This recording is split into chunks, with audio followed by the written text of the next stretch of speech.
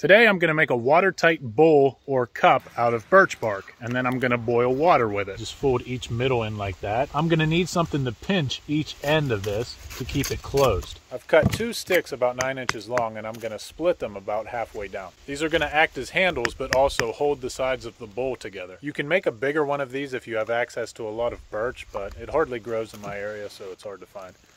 This is going to go directly on the hot coals. The edges of it will burn, but the water will keep the main part of the bowl from burning.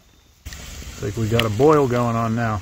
You always want to let water boil for at least a minute. A good rolling boil. Set it there and let it cool down. Not bad.